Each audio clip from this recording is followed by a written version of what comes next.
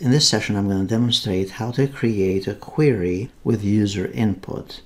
And as a result of that query, then we'll create also a report where the user will have to input data, some kind of data, and then the report will be created automatically or generated automatically. So first, we have here a table called contracts. And the contracts table has, notice, the customer ID, amount, signing date, and such.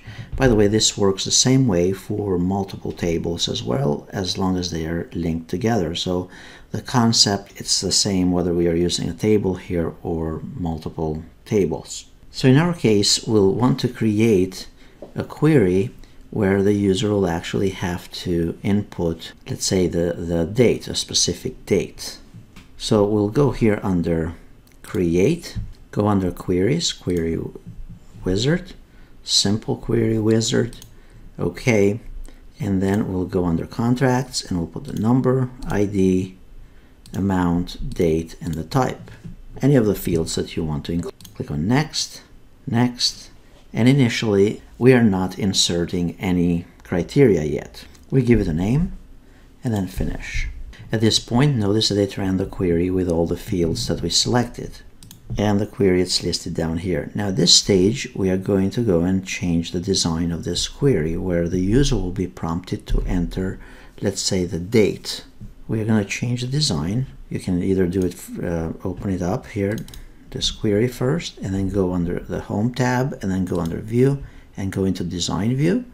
Or you can right-click and choose Design View. Now notice here, these are the fields that we have selected that we are using for our query. And notice there's an option here for criteria.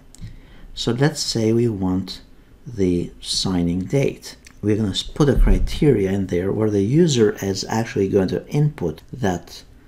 And the criteria, if you're going to use user input, you need to put it in brackets. And then close brackets as well. We'll close it at this point. We could of course run it, but we're going to close it so we save these changes. And before we run it, if we go here under Contracts, notice that we have some dates here. For example, 3/1/2010, or 2/9/2010, or 5/28/2010. So let's take note of 3/1/2010 and 5/28/2010.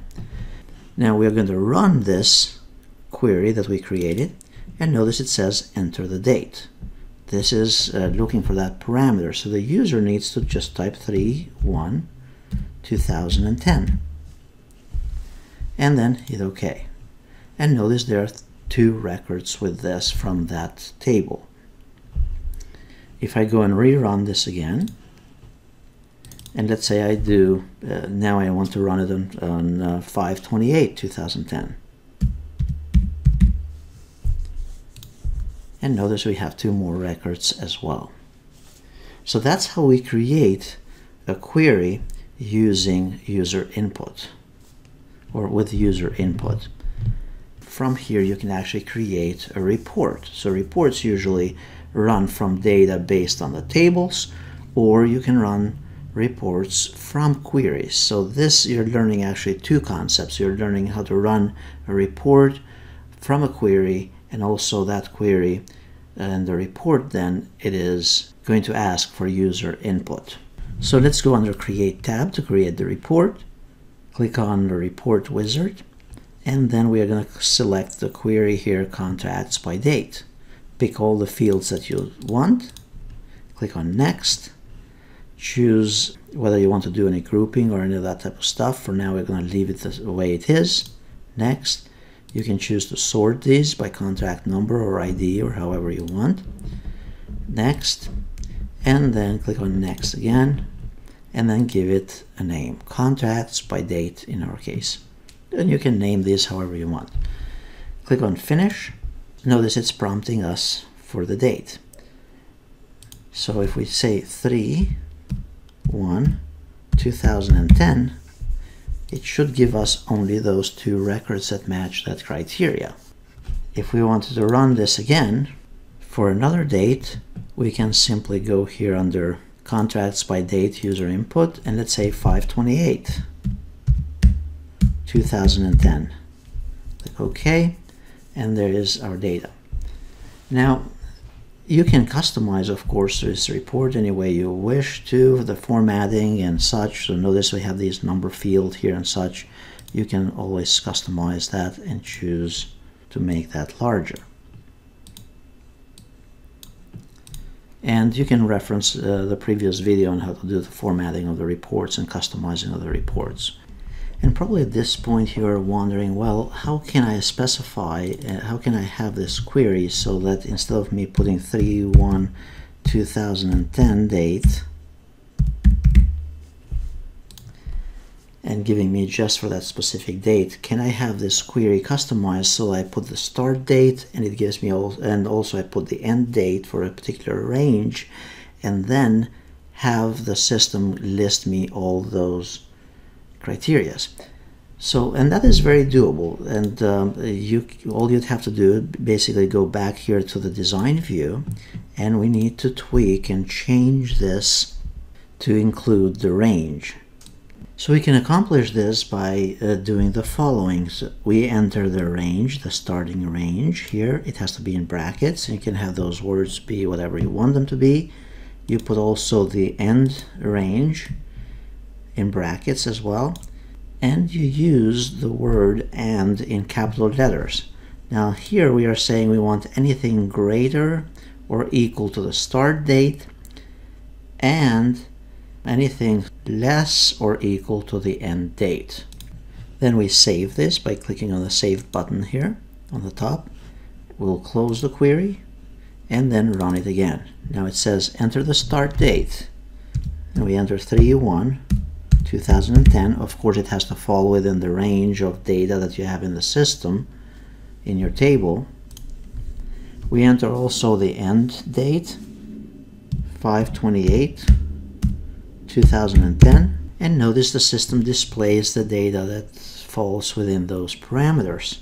We could run this for any date ranges. So we could say 1/1/2010. I want to see all the contracts from the January 1st, and then all the way for the first 6 months to 6/30/2010. Click OK, and notice these are all the records or all the contracts for that date range. Now you can do the same thing. You can create a report for this, where you can run this report at any point. The thing of the report, or the advantage of the report, is that you can make the data look nicer and such. If we go here under Create, and we go under Reports and the Report Wizard, and we go under the Contracts by Date, we insert all those fields in there. I just clicked on all the fields, press Next, Next. We can order them by contract number or whatever there, or by date, however you want them. Let's do them by date. Next, next.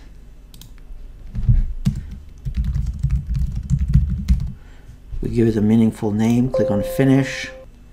Notice it's trying to run it at this point, so we say 3/1/2010 to 12/31/2010. Click OK.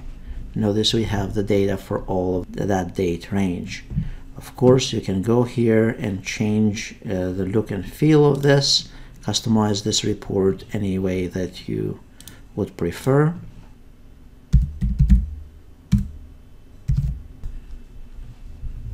And you can go into the Edit option here under Design, and then View and the Layout view, and adjust how this is displayed. Format this any way you prefer, change the look and feel of it.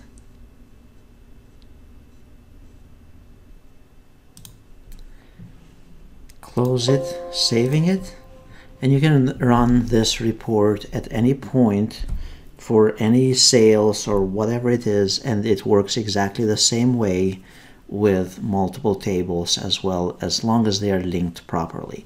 So that's how you create a report based on a query with user input, whether it's single user input or multiple user input. It's one of the powerful features that most users will use in Microsoft Access from day-to-day tasks and business tasks.